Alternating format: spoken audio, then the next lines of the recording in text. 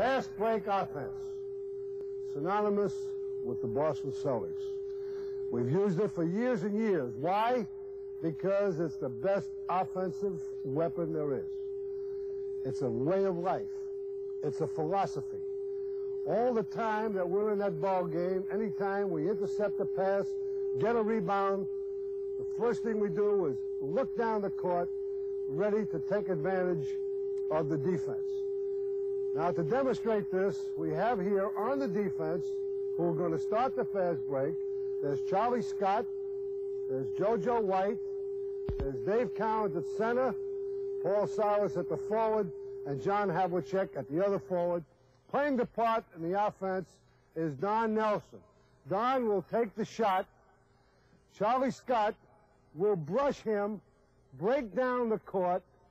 The rebound will be coming off there. The first thing they'll do is get that ball and look down. All right, let's go. See the pass, the follow through, the shot. All the defensive men who turned into offense, starting the fast break, immediately went down the court. Why? Suppose Charlie Scott was not free. Suppose he was in trouble. One of them could be a trailer. But in any event, the point is, we use the long pass as the first part of the fast break.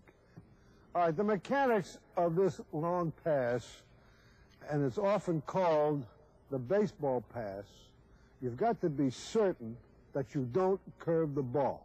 After the ball released, your thumb must be down, your follow-through is up, your forearm is straight. Now watch John as he turns around to make the pass. His forearm is straight, he's got the seams over here at the ball, his head is up. When he releases the ball, watch the follow-through. All right, John. See the fingers? It's very, very important that he maintain that follow-through, and notice the head, the position of the head, but most important, the fingers and this thumb down. All right, in your fast break offense, naturally you can't get that long baseball pass and have the guy open every time. So this is the way it usually occurs during the course of the game. Charlie Scott will take the shot. All right, let's go. Goes out to Paul Silas, out to the side to JoJo. Charlie takes the middle. Havlicek takes the outside lane, takes the shot.